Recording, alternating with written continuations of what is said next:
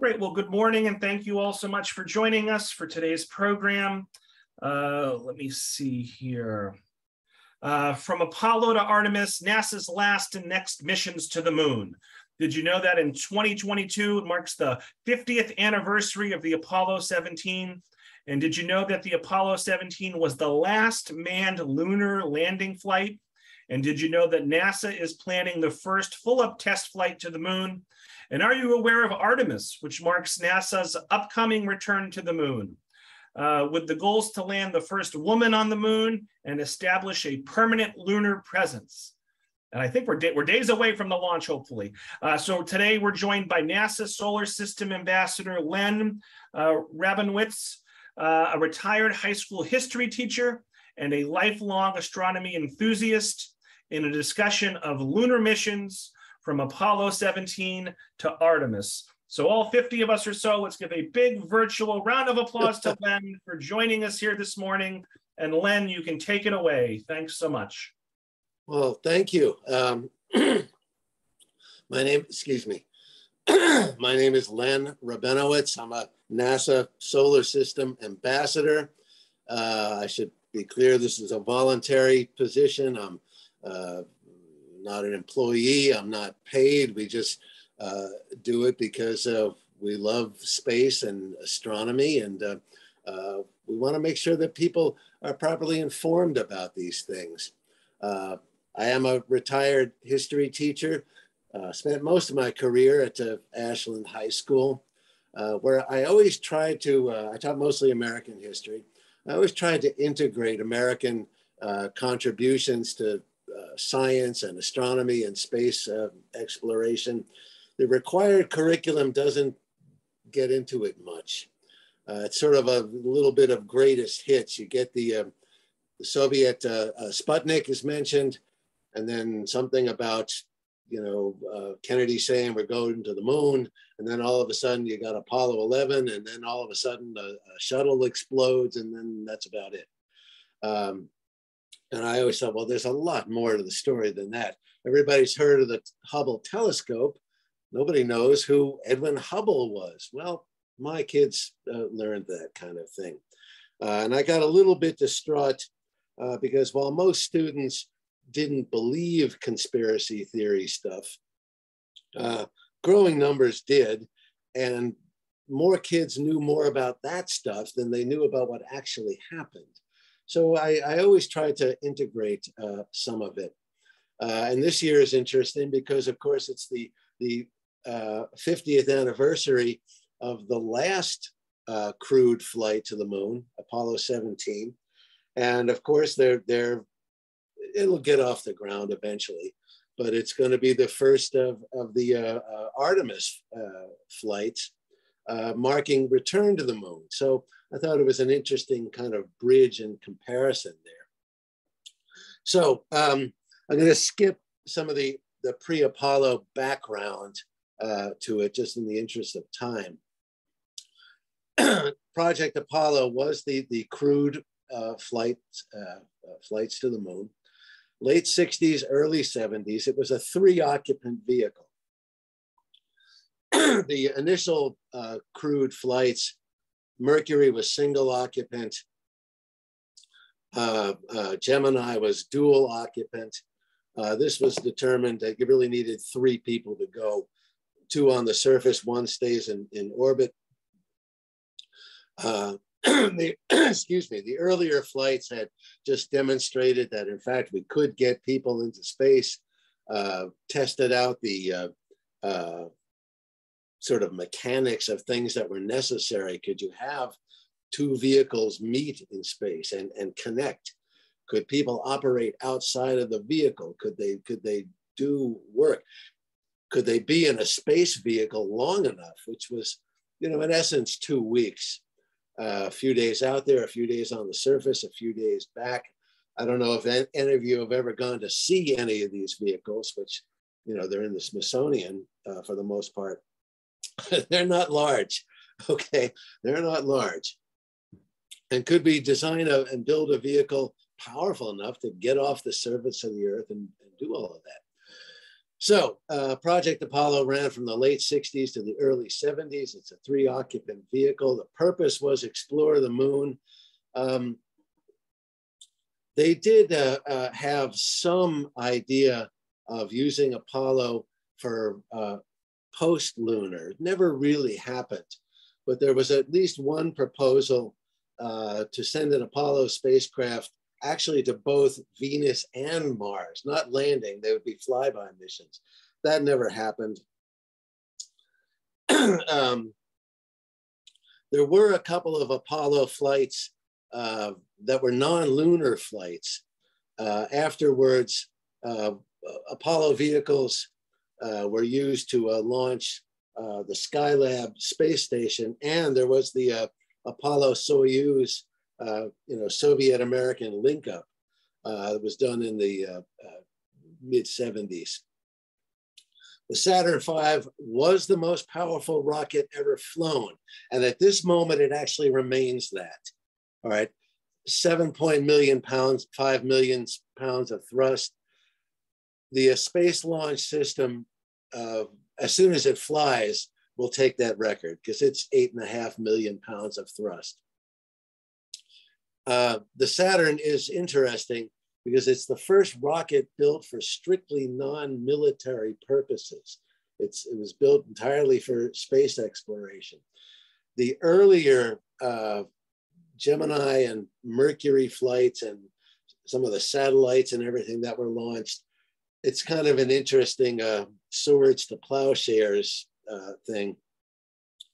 They took Redstone and Atlas and Titan rockets, which had actually been designed to launch nuclear weapons, and repurposed them for spacecraft.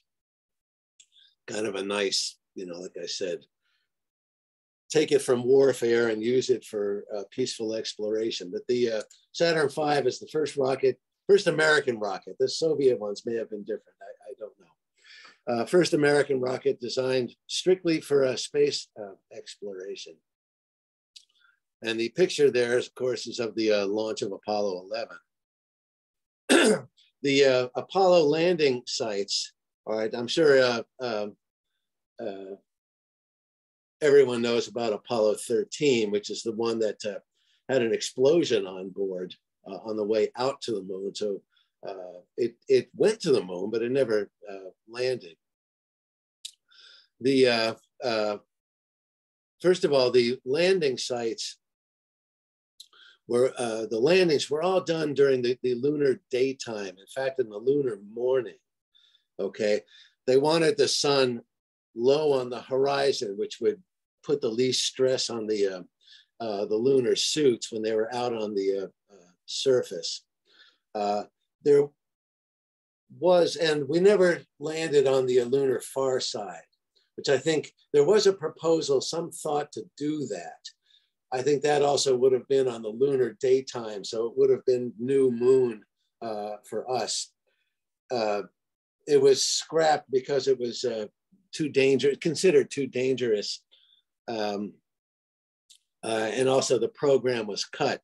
The Chinese have landed a lander on the far side, which is really pretty fascinating. They all tended to land around the lunar equator. Okay, I'm not sure why, but that was considered the safest thing to do. The early flights tended to land in these dark, flat areas. Okay, that was obviously considered safer. All right, 11, 12. The later 15, 16, and 17 did go into, they were more confident by that point. So they did go into some riskier mountainous areas that were more interesting geologically. And one thing that comes up sometimes, it is not possible to see any of the equipment that was left on the surface from Earth, all right? You would need a telescope the size of a football field to do it. Even the Hubble telescope does not have the resolution to do it. The stuff is just too small. I don't know if any of you have ever been to the Smithsonian and you've seen they have one of the I think it's a lunar lander that obviously was never flown, but I think it's one that was used for training purposes, and they have that there. That's the biggest, that landing segment of it is the biggest thing that's on the surface. Excuse me. And that's only maybe 15 feet across or something. It's just too small. So it's not possible to see any of the, you can look at the landing areas, of course, but to see any of the equipment that was left, it's just too small. It has been photographed from lunar orbit, and I'll show you some of that. The Lunar Reconnaissance Orbiter, located and photographed. I think the orbiter is at about 60 miles above the surface, I think. And even that close, it was with high resolution cameras, it was hard to find this stuff. Okay, so at any rate, that's the landing areas. They're sort of grouped into this one area. The upcoming Artemis flights, there, and particularly there are 3 that are in the pipeline now. I assume that there will be more beyond that. They're going to go into a much wider range of landing areas. Most particularly, they want to go to the South Pole because, believe it or not, water has been detected. Frozen water has been detected at the bottom of some of the craters at the South Pole. Well, that's a game changer because, of course, water can be used to drink. It can be separated into hydrogen and oxygen, used for fuel, all right, to breathe. All right, so they're really curious to get a look at that.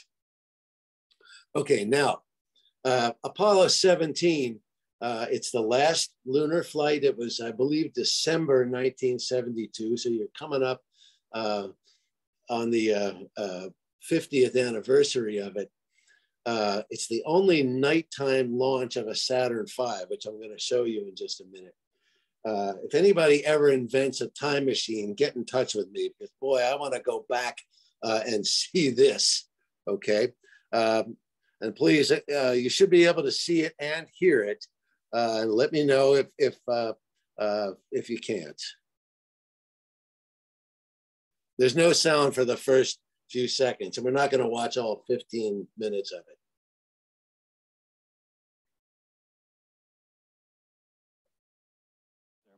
The various rates, pressures, temperatures. They can override the terminal sequencer if they cite a problem that it has not picked up.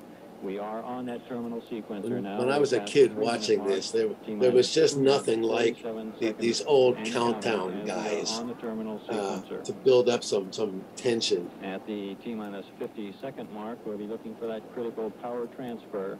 This is where we transfer from the external power source, which has been feeding the 3 stages of the launch vehicle, to internal power. There is no off switch on this thing. Once you fire it, you're going. Space vehicle. It's expected. My brother had a company that worked on. There were a couple that were built and never flown. His company worked on restoring one of them, the one that's in Houston. Said it's essentially a gigantic gas can with a match at the bottom. Light it and run. And yeah, I can believe it. That given proper weather conditions, people will be observing this flight from as much as 500 miles away. This includes a large portion of the southeastern United States, the northern tip of Cuba, and the Bahama Islands. Now approaching the 2-minute mark. T-minus 2 minutes and counting, and the countdown continues to move along smoothly. In the terminal over-the-air broadcast, no cable TV. The sequencer has stopped the replenishing of the liquid oxygen and the liquid hydrogen. We're standing by now to the fuel tanks, the 2nd stage fuel tank pressurized, 3rd stage fuel tank pressurized. The countdown continuing to move along smoothly. T-minus 90 seconds. T-minus 90 seconds. Countdown continuing smoothly. S4B propellants pressurized. The indication now using the workaround showing the S4B propellants have been pressurized. Now looking at the liquid hydrogen tanks as they become pressurized. LH2 aboard the second stage, pressurized. All propellants now aboard the second stage, pressurized as we approach the 1 minute mark in the countdown. Mark, T-minus 1 minute and counting, now in the final minute of the countdown. At T-minus 45 seconds, Gene Cernan will make the final guidance alignment. This is the mark, T-minus 45, and Gene Cernan made that final guidance alignment. That's the last action taken by the crew aboard the space vehicle. Now approaching the half-minute mark. T-minus 33, T-minus 30 seconds, and continuing on now. Continuing on at T-minus 26 second mark, T-minus 25. We'll get a final guidance release after T-minus 17 second mark. I'm not sure when it's terminal, like no stopping, but something like 10 seconds. 8.9 seconds. 10, 9, 8, 7, ignition sequence started, all engines are started. Ignition, 2, 1, 0, the auto liftoff. They must have been able to see that from hundreds of miles away.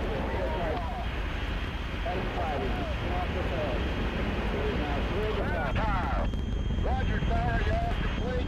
We're in the roll, Bob. Looking great, thrust good on all 5 engines. Okay, babe, it's looking good. 7.5 million pounds of thrust. I'll run it through staging. Wow. Okay, babe, let's check the angle. 30 seconds, we're going up. Man, oh man. 30 seconds and 17 is go. 17, your go.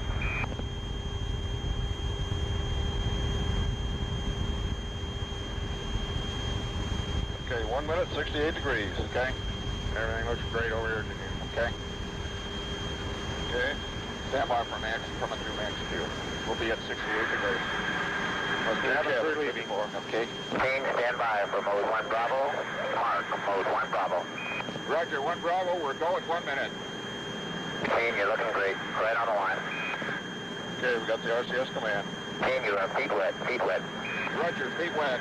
It has to get up to orbital speed, which is 17,000 miles. And then to leave Earth, it needs a further boost in the last stage up to 25,000 miles.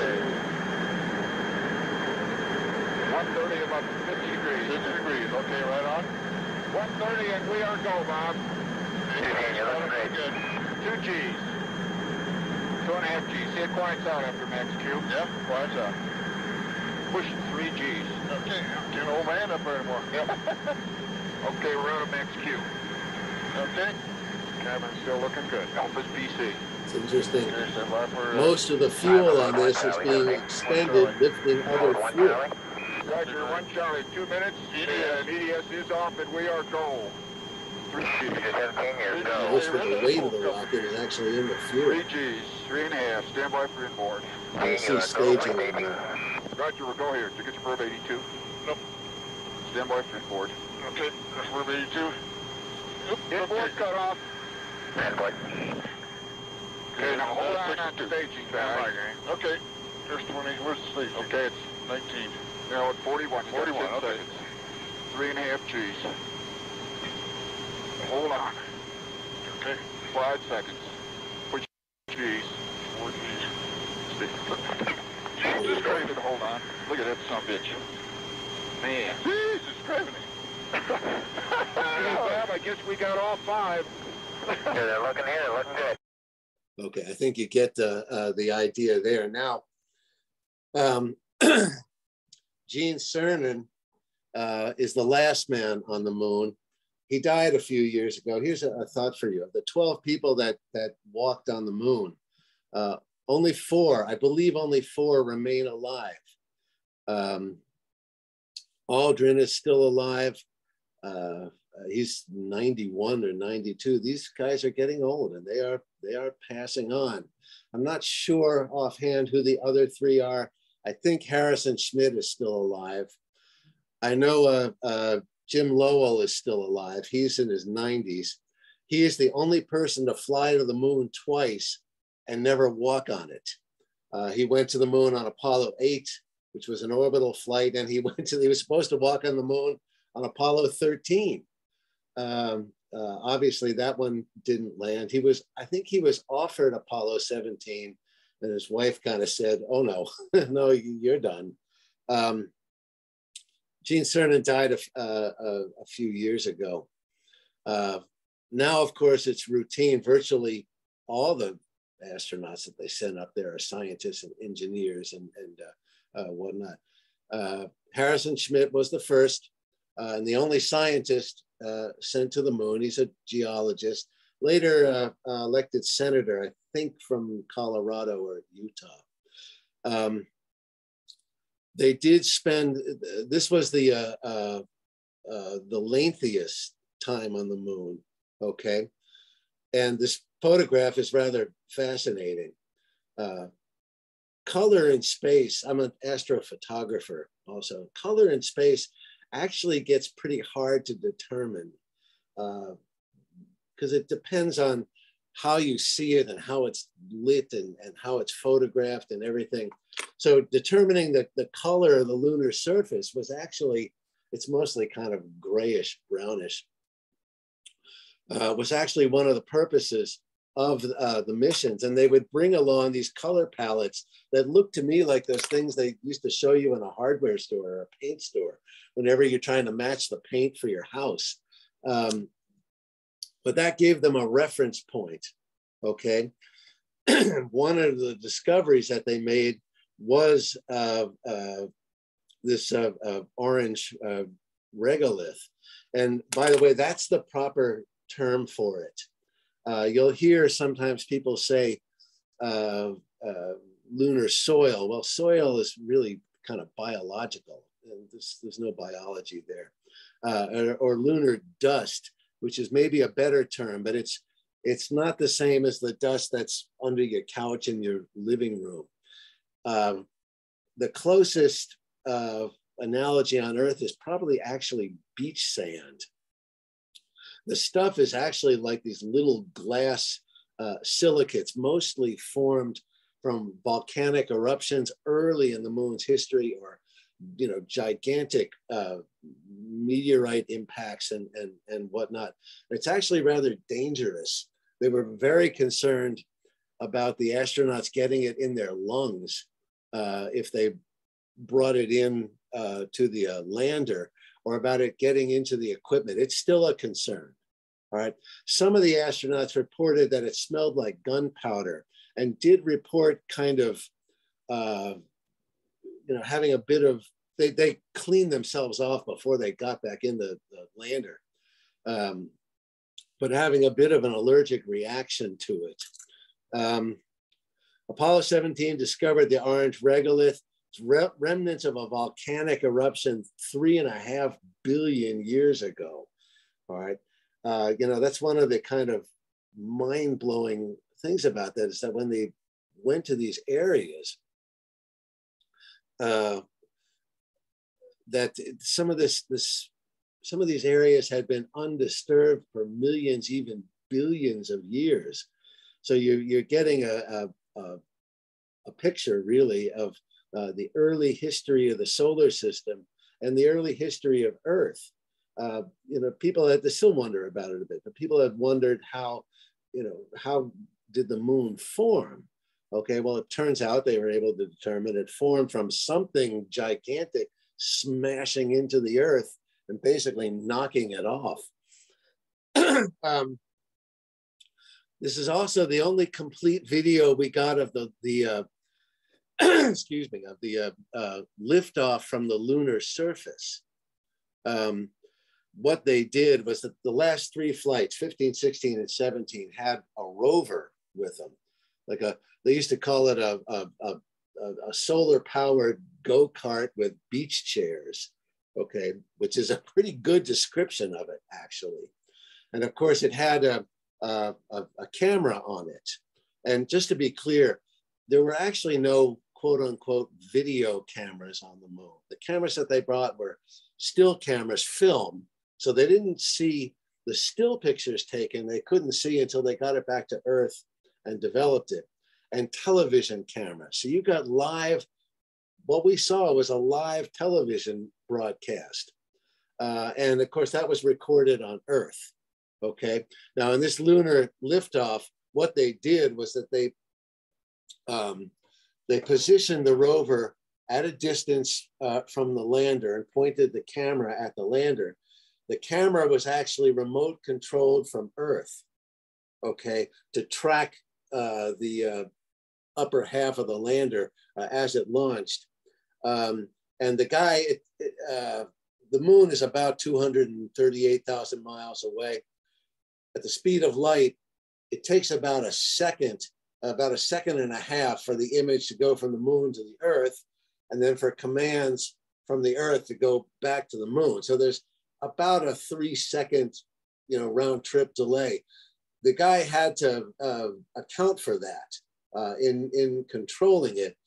They tried this on 15 and 16. It didn't come out quite right, but here on 17, he gets it.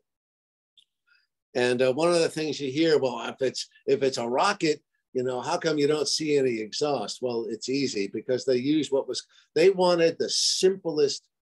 There's no repair stations there. If this engine doesn't work, they're stuck. They will die on the surface of the moon. They wanted the simplest engine possible. So they use what are called hypergolic fuels, which you don't have to ignite. They ignite on contact. So all you had to do was mix the fuels together and you're going to go. If the engine didn't work, I'm not sure that there was anything. They might have tried some things, but at any rate, so this is the only complete video of a lunar liftoff. Port stage pushed. Engine arm is S. Okay, I'm going to get the pro. 99. And you'll see, you see the explosive bolts, but that's it. Ignition. Right away, Houston. Regs are good. And you see he's able to track it. Pitch over. Roger, you have good thrust.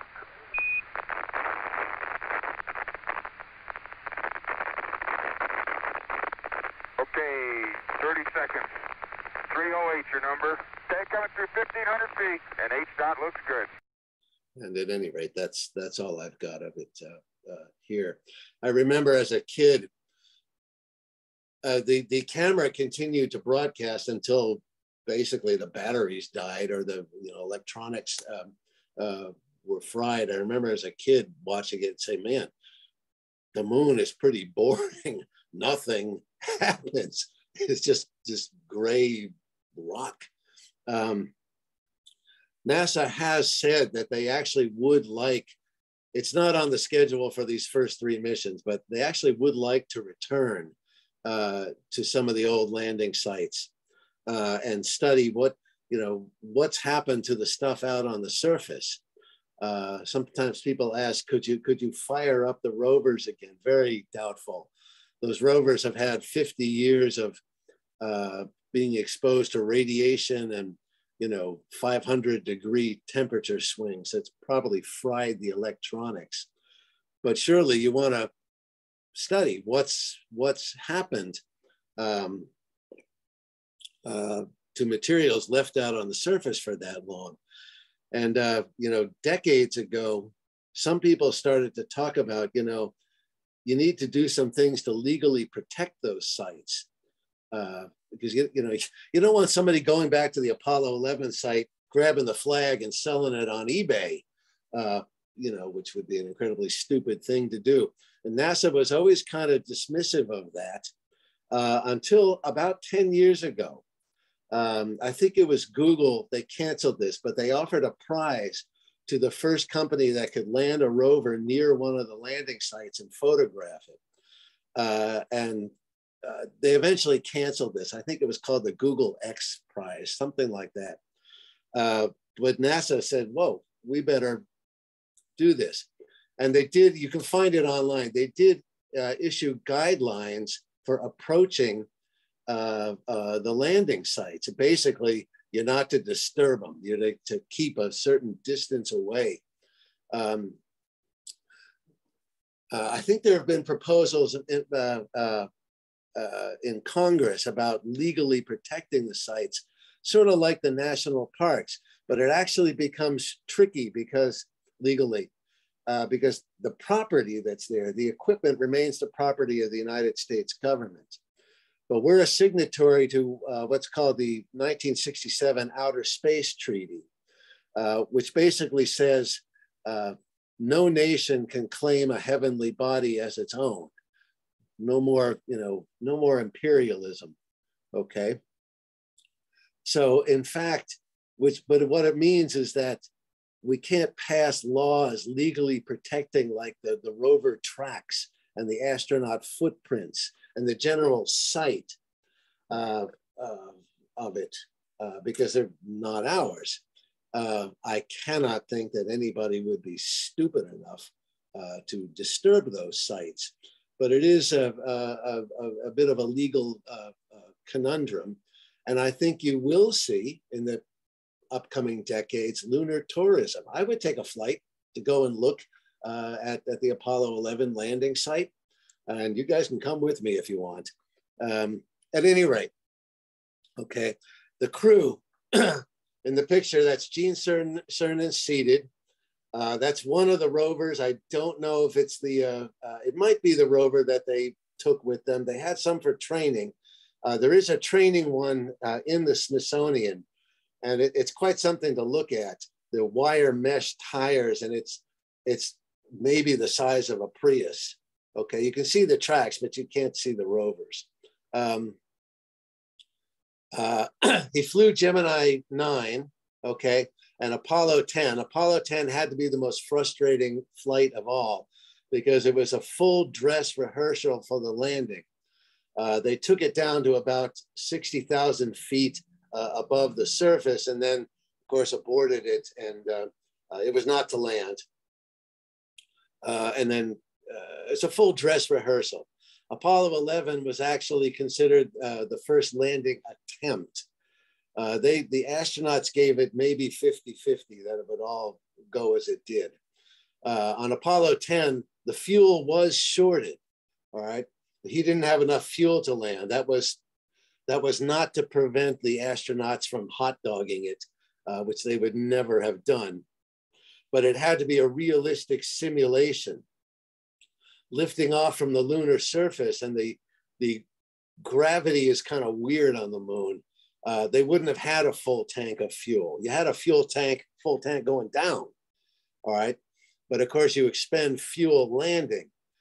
So they took off with approximately, on 10, they gave it approximately the amount of fuel that it would have launching from the lunar surface, because that was a more accurate picture of how the equipment would behave. Excuse me. So Cernan commanded Apollo 17. Ron Evans is right rear, the balding guy. He was the command module pilot, so he's the guy who stayed in orbit in the Apollo capsule. They had quite an experience, because when they're on the far side of the moon, and just to be clear, there is no dark side of the moon. All sides of the moon receive the same amount of light. It's the far side. He's completely cut off from literally everyone, all right? He could not see, we got the television broadcast, he can't see that. He has no contact with Earth, no contact with his compatriots on the moon. And they were busy, of course. They had to fly the craft, and they did experiments and everything. But the guys who did that, I guess 7 of them, or well, a few more because of Apollo 13, talked about that being a pretty weird experience. Because out one window you had just black nothing, right? It was the moon, but it's almost completely black. You really couldn't see anything. And then out the other window is, of course, this enormous sea of stars out into infinity. Some of them reported the radio picking up some weird sounds. I don't really know what they were, probably just background noise. All of the command module pilots say, well, if the guys died on the surface, would the command module pilots have come back? Okay, and they all said that they would. They knew that they would be kind of marked people forever, because most people wouldn't understand why they couldn't rescue or anything like that. But fortunately, none of them had to do that.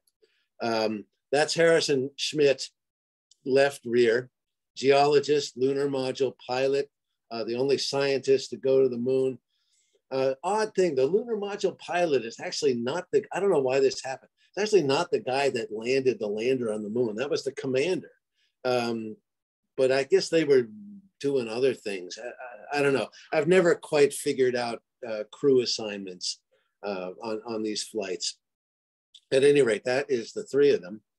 Okay, now the Apollo 17 mission. First of all, that is one of the photographs from the Lunar Reconnaissance Orbiter. And even with high resolution cameras close to the moon, you can barely see it, okay? That is the descent stage of the lander from Apollo 17, okay? You can see it pixelates and everything. You can see the rover tracks. Some of the other ones, they managed to find all of them. If you just Google Lunar Reconnaissance Orbiter, which is still orbiting the moon, it's mapping out potential landing sites. They got all of them. Some of them you can't see the astronaut tracks, but these are the rover tracks. That's not actually the flag you can see, it's the flag shadow. Maybe you can see a little bit of the flag, but even from close to the moon with a high resolution camera, it was not easy to find these things. Excuse me. The Apollo missions had been scheduled to go through Apollo 20. First 20 was canceled, then 18 and 19. And I can explain this. We sometimes, conspiracy theorists or whatever say, well, how come, they canceled and we haven't been back? It's not complicated. It was expensive. Apollo 13 showed it was dangerous. In a sense, those guys on Apollo 13 were lucky. They were lucky that it happened when it did in the flight. I have read things saying that if that had happened at any other point in the flight, they would not, certainly after, they used the lander as a lifeboat. So if it had happened after the lunar landing, forget it, they're all dead. They're not coming back. And even at other points prior to the landing, there was very little room for it to be successful. So this was dangerous. It was expensive, and I was a teenager that followed this in the 1970s. The political and financial support for it, the public support for it just evaporated. We had met the goal. By Apollo 12, the next one, people were complaining that reruns of I Love Lucy were being interrupted to show the moon landing. And people saying, why are we doing this again? All right, and we had Vietnam and inflation and Watergate and civil rights, and it just, the program never had huge popular support. It was always about 55% or so. The support had just evaporated. Even Kennedy, before he was killed, it's kind of sad, Kennedy never saw that we did it. He died at the end of Mercury, basically. Even he was getting concerned about the cost of the program and actually proposed going to the moon with the Soviets. Let's do it together. Khrushchev initially rejected that, but then later on he accepted it actually, but Kennedy had been killed. Kennedy might have done it. And Johnson never responded to it. So 18, 19, and 20 were canceled. Nixon did approve the space shuttle, okay, which was sold as a more cost-effective way to get into space. I don't think it really turned out that way, but it was launched December 7th, 1972. It returned on the 19th. It's the longest lunar mission, exploring the Taurus-Littrow region, which was a more interesting, it was kind of mountainous, and I think there were also some valleys and whatnot. It was more interesting geologically. 3 days on the surface, which means that, you know, they had to sleep on the lunar surface, and not literally on the surface, but the lunar lander was not a 5-star hotel.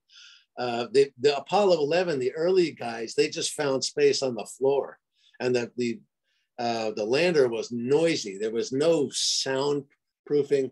Everything was cost and weight. So if you didn't absolutely need it, there were no chairs in the lunar lander. They stood up the whole time.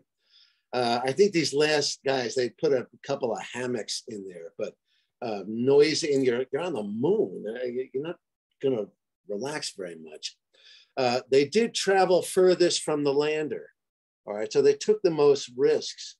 With the rover, they could only travel as far as what was called the walk back distance. Okay. There's no repair or refueling in space. We still can't do that. I think Gateway, the later Artemis missions, are going to start to address some of that. We still really, the shuttle could do some of this, but we don't have the shuttle anymore. But certainly at this time, there was no capacity for rescue, no capacity for repair or refueling or anything. So if something broke, that was it. So if the rover malfunctioned, the furthest they could go was however far that they could walk back. And that was determined by the consumables, water and air, that they carried with them. If they had to go to the bathroom, there's no service area. You went in the suit, okay? Buzz Aldrin is the first person to pee on the surface of the moon in the suit.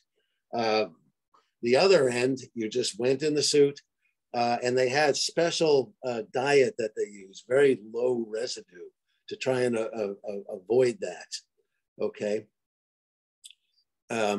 So they could only go as far as they had the consumables to walk back.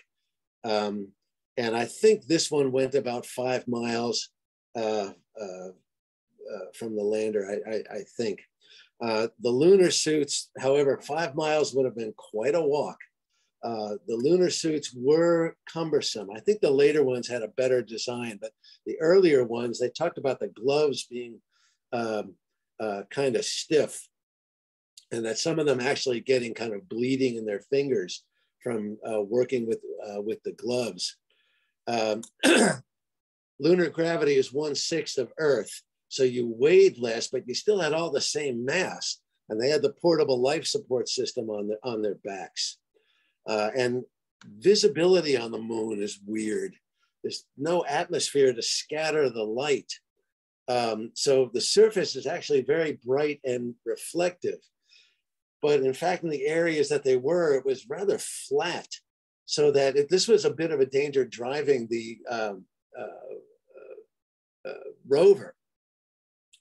That all the craters on the moon, and we tend to think of the big ones, but the small little ones, some of them you really couldn't see until you were basically on top of it. It would look flat, and then you'd be, you know, until you were like right next to something, say, oh, it dips down 5 feet. So it was dangerous enough to drive the rover. I think a walk back would have been very dangerous. And then, of course, what if one of the astronauts fall over? My understanding is that the regolith is actually slippery. Sometimes people say, well, how come the boot print on the moon is bigger than the astronaut's shoes? Because they put on, I can only think of them as galoshes. When they went out on the surface, they put something over the shoes, basically, that they were wearing, which had those much greater tread to give them greater traction on the surface. And my understanding is that it had about a couple of inches of regolith on top, and then it's actually hard underneath. But some of them did fall over. They were able to get back on their own, but one worry was if somebody falls over because he slips, do you send the other astronaut to help him? Because that could give you 2 astronauts down. never happened. A couple of guys that fell over were able to get back on their own. It's the largest sample return, 254 pounds. We have about 800 pounds of lunar material brought back, much of which actually hasn't been studied yet. They released, I think, about 50 pounds of it at the time of the early Apollo flights. But then the rest of it, and it has to be preserved in vacuum. The rest of it was held on to, figuring, and they were right, that we'd have better studying techniques later. There was the 50th anniversary of Apollo 11. There was more that was released.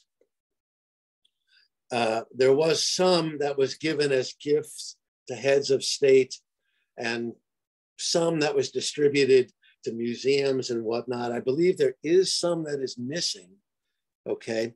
And I know there was at least one attempt by a former NASA employee to steal some of it, to give it as a gift to his girlfriend or something of that nature. But most of it is still under lock and key.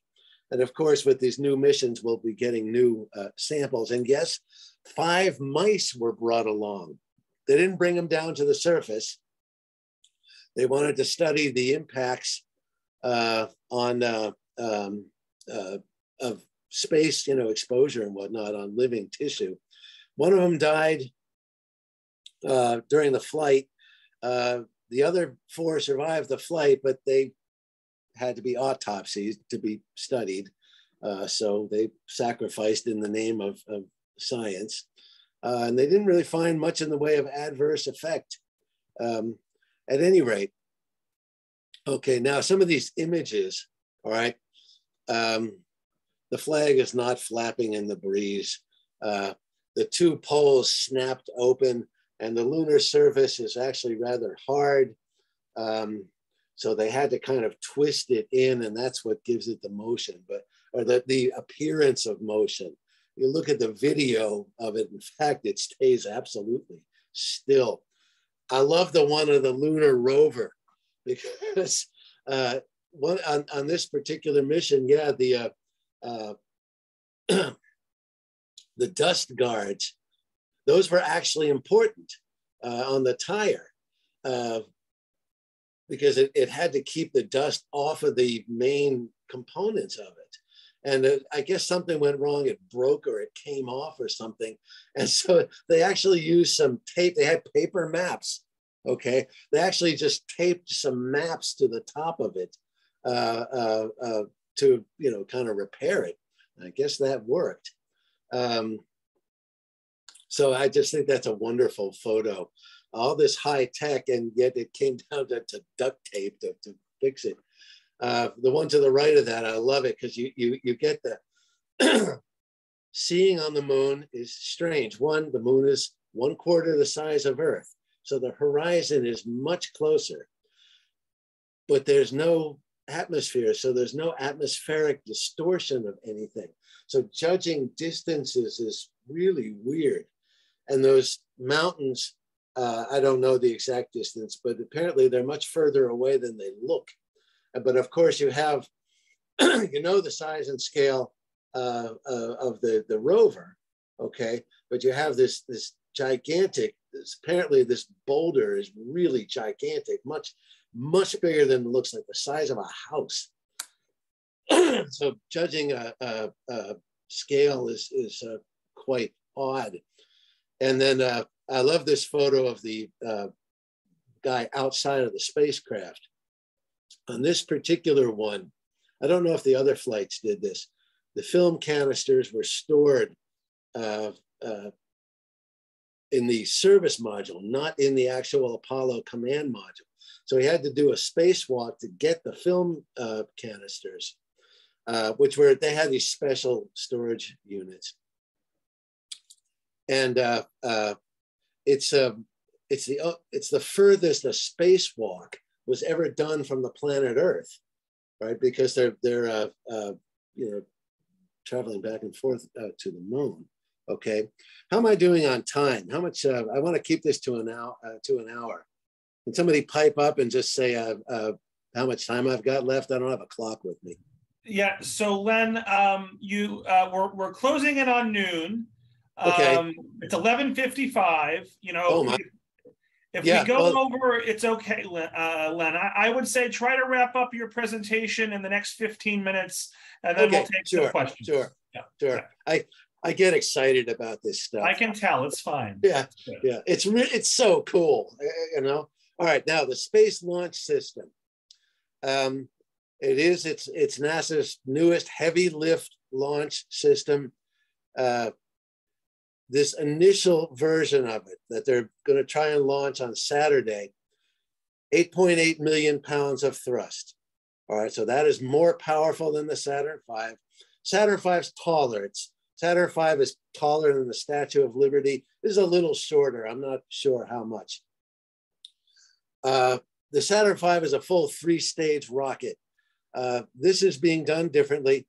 2 solid rocket boosters and 1 main core stage.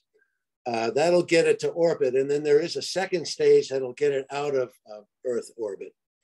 The first configuration can put, we call it 60,000 pounds to orbit and beyond the moon, okay? There are later configurations that will have 9.5 million pounds of thrust and lift over 100,000 pounds. That's why it's not reusable. Right now, people talk about the, reusable, and they're right. In the end, that's where everything is going to have to go. The issue now, however, is that the reusability adds weight because you need fuel to land the rocket. You need the landing struts, you need the guidance systems, and it'll be developed eventually.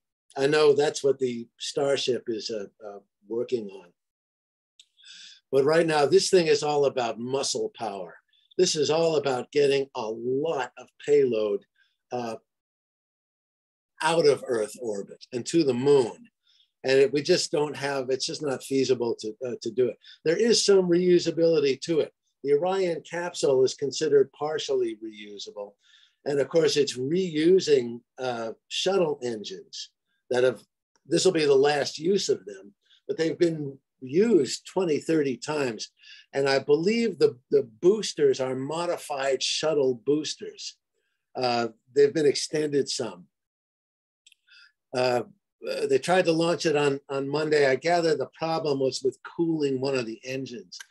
The fuel that's used is extremely cold, and you have to cool the engine before you put the fuel in it or it will just crack. Okay, so they're going to try again on Saturday, right? The initial Block 1 configuration, okay, 4 RS-25 engines, 2 solid rocket boosters, okay, and the core stage, which is mostly a fuel tank. All right, it looks like the shuttle fuel tank because it's covered with the same foam insulation, okay? That's basically what will get it all off the surface of the Earth, okay? And into Earth orbit, okay? And that's it. These are not reusable. It's single use. The second stage, it'll be like the old Apollo flights. They'll do an orbit or 2 to check everything out. And then the second stage is what'll get it out of Earth orbit. All right, it's got a 17,500 miles an hour for Earth orbit. You need 25,000 miles an hour to break Earth orbit. Okay, but then again, that will be expended once it's on its way to the moon, basically. And then the top, you have the service module. Okay, there are some adapters. Okay, the crew module, that's the only thing that does the whole trip, and that is at least partially reusable. And the launch abort system. So it looks very much like the old Apollo system. If it ain't broke, don't fix it, okay? This is the initial configuration. There will be, assuming it's funded, there will be later configurations.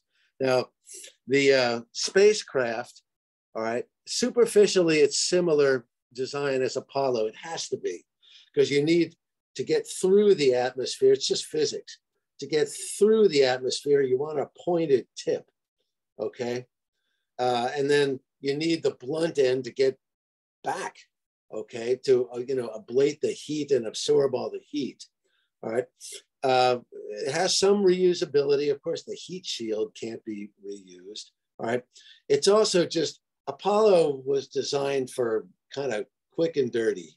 All right. This is designed for much longer missions. All right. This first uncrewed test flight is going to be a month, or maybe longer. They are looking to this to do possibly flights to Mars. It's designed for deep space operations, okay? And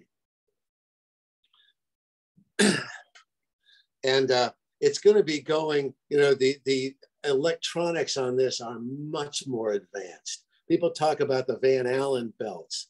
Or it's not a problem getting people through the Van Allen belts. We just blocking the radiation. We did it. The astronauts didn't receive any more than you'd receive, in a few visits to the dentist, really. It was higher than that, but it was nowhere near anything lethal.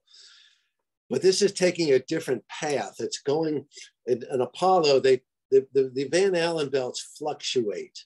All right, there's two belts and they fluctuate.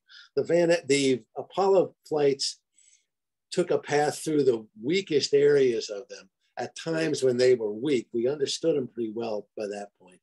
And the electronics were much simpler on Apollo. This is much more advanced.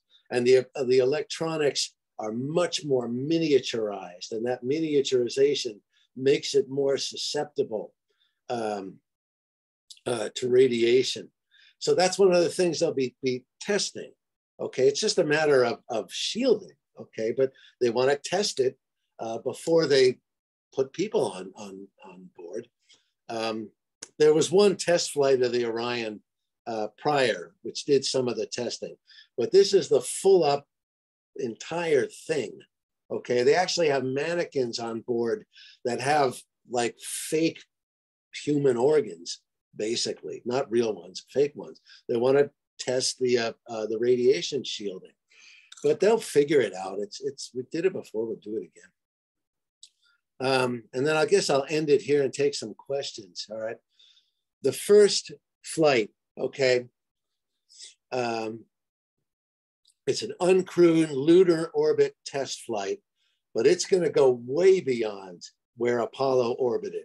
That furthest reach of it is going to be about 4,000. This is not really to scale. It's going to be about 4,000 miles beyond the moon. Okay. So it's doing a huge loop around the moon. Okay. Initially, they thought it might launch in June, but when they did the fueling test, that showed some problems. None of this is unusual in space flight. Okay, they launch when they're ready. All right, the shuttle had plenty of launch delays, all of it. Artemis 2 will be the first crewed flight to go into lunar orbit, scheduled, I think they're talking 2024, 2025.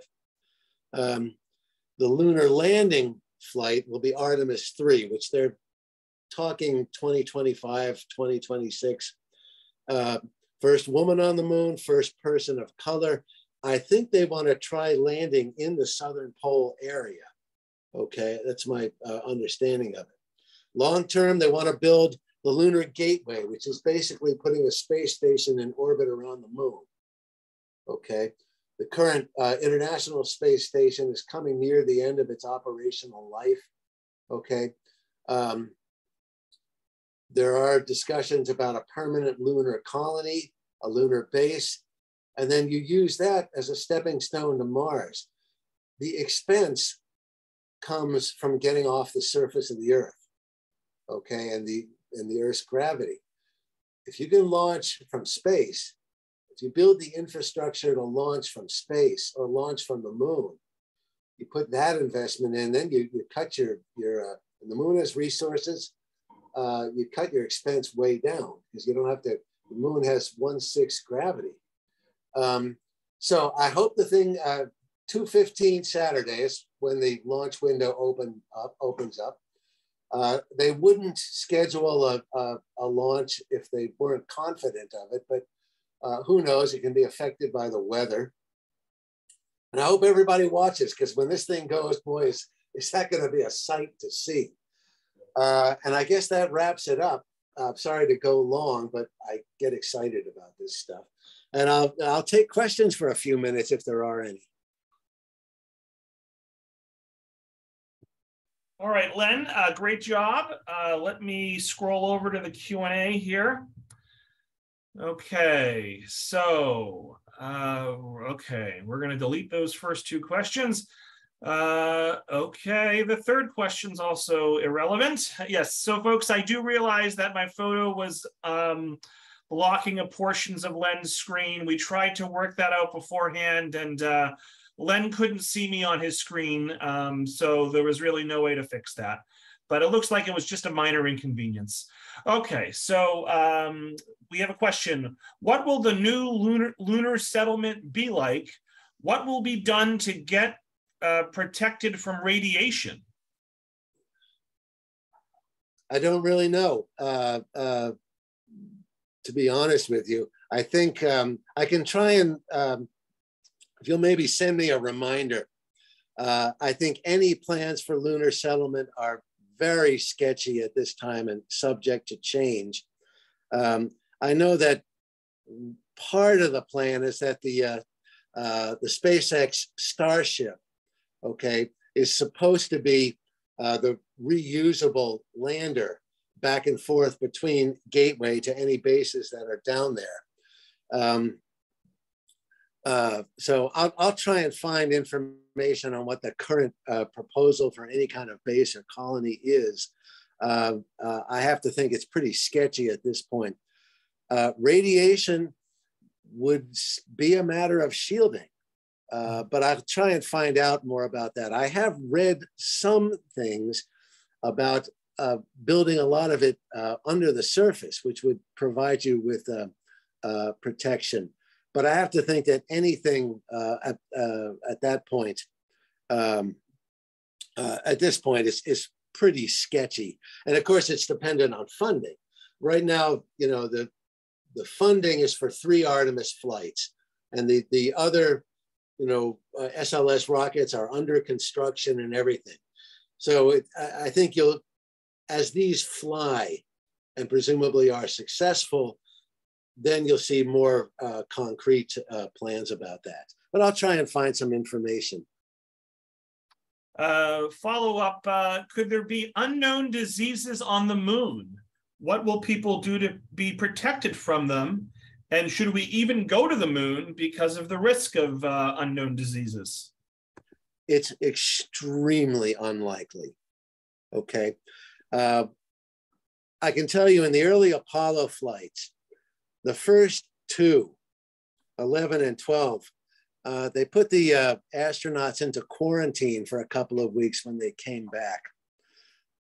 They dropped it after 12, as it just was pointless, if for no other reason than if there were any pathogens, it would have gotten out when they land in the ocean and the Navy divers go and open the hatch to get the astronauts out. That's exposed to the air. So putting them into some kind of quarantine, it was more for public relations. There has never been any indication of anything living or viral or whatever on the moon. And what I've read about it, and it's comparatively little, is that if there were anything like that, the most likely thing is that if it was truly totally alien biology, the most likely thing is that it couldn't interact with us at all. Of course, if since they found water, that does bring up some possibility. And I'm assuming that will be checked for, but I don't know what would be done if that were found, but I would say that the risks of it are enormously unlikely. Francis asks, from both a cost and a safety perspective, would it make more sense to perhaps stop sending people and just send robots? I think that's a decision, that's a good question. And a lot of people ask it. There are proposals out there for this. I think that's a question, it's almost a political question, actually. You know, the American people fund this. They have to decide if that's what they want to do. You know, as a kid, when I was watching this, and you know, I've met some of the astronauts and whatnot, it's just jaw-droppingly amazing. You can make an argument that people can still do what the machines can't. On-site decision-making. People can have inspiration and insight that machines can't yet. Would a machine, for example, on the lunar rover, the one I showed you with the maps taped onto the tire, would a machine have thought of that? I don't know. I can't answer it, actually. It's a wonderful question, but that's, in essence, the voters will have to decide it. Certainly, it's safer to send robotic missions. Is it more cost effective? I'm not so sure on that. Maybe. But the aspects of exploration and of just human decision-making and decision-making on the spot and just excitement and national pride and whatnot, I think people have to decide that for themselves. And obviously, NASA is sending people in these 3 missions, and I'm here as a representative of them. So of course I'm supportive of it. It's a deeper question, one that we'll have to make. All right, a few questions on Artemis. We talked about this one before we started. Joyce asks, how likely will the canceled Artemis launch actually occur on Friday? It's scheduled for Saturday, actually. Saturday, 2:15. I don't know likelihoods offhand. I can, you know, the main variable is always the weather, okay? And, you know, I think NASA actually has the same, you know, the National Weather Service. I think they use the same weather prediction that we do. They wouldn't have scheduled if they weren't at least reasonably confident of that, although of course it can change. My guess, and that's all it is probably still 50-50. Launch delays are very common. And there are some things, I was reading about this. NASA tends, like SpaceX tends to assemble, and God bless them, they do fabulous things, but they do their testing differently. They tend to assemble the rocket and test it by launching it, which means that in fact, that they get a very high failure rate, which is good. Elon Musk has said that those failures are important. NASA, you got a multi-billion-dollar rocket here, and you've got 3 that are paid for. So you don't want to test it that way, okay? You don't want to launch this thing and have it blow up on the launch pad, or, you know, blow up 5 miles high. NASA tends to do all its testing in the design and construction phases, which is where you get these cost overruns and delays and all of that. They tend to do comparatively little full-up testing once the thing is assembled. Having said that, though, there are some things that cannot be tested until you say, all right, we're going to try and go. And my understanding is that was part of the problem here. So I would still put it that they're not going to schedule it unless they're reasonably confident that it's going to go. My guts are telling me it's still probably 50-50. Of course, but that includes, you know, what the weather does, which we're sitting here on Wednesday, could change a lot in 3 days. Mm-hmm. So it will eventually go. It will eventually launch. There's no doubting it. But the shuttle, that contributed to the delays. That contributed to the Challenger explosion, because it had been delayed and delayed and delayed, and people got frustrated, and they just launched it when they shouldn't have. They learned a lot from that. Okay, so my guts are telling me 50-50, but it could be better than that, and everybody should watch. And I'm going to combine questions here. Okay. Anne asks, why is it called Artemis? And an anonymous attendee asks, for Artemis, will the crew once again only consist of 3 people? No. Artemis, all I know about it is it's the sister of Apollo. So that's why the name was chosen. And, you know,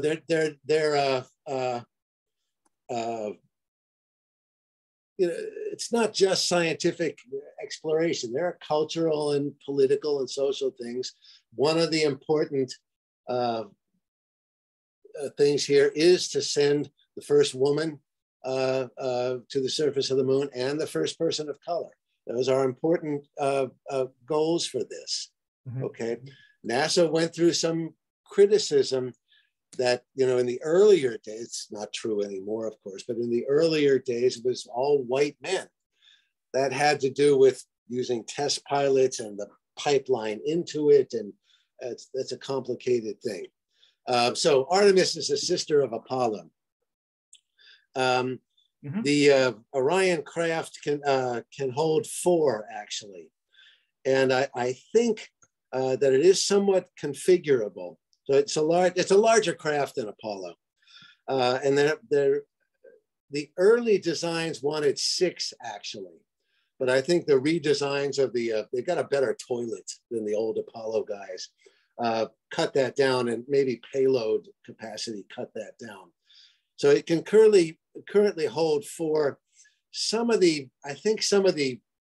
I hate to call them plans, because I don't think it's that solid, but for post, you know, the long term, I think is maybe for larger crew complements, but currently it can hold 4. Great. So we are at 12:15. Couple more questions, but I think what I'm going to do, let's hold those questions. We actually, Len doesn't, I don't think Len even knows this. We have another talk on Artemis coming next Wednesday. So I'm going to write these down and you can forward me questions. Okay, you want to do that as well? Sure. And I'll try and get answers to them. In fact, All I right. know there was one I said I would look up answers, and then I can't. Oh, it was about the base that they built. I'll see what I can find. Right, anything like that's pretty sketchy at this point. Gotcha. All right, so we will we'll wrap up here, folks. Len, do you have any last words for the group before we end the session? Turn on your TVs, NASA TV, and probably the cable channels. You know, sure. 2:15 Saturday. All right, be there or be square. So thank you so much, Len.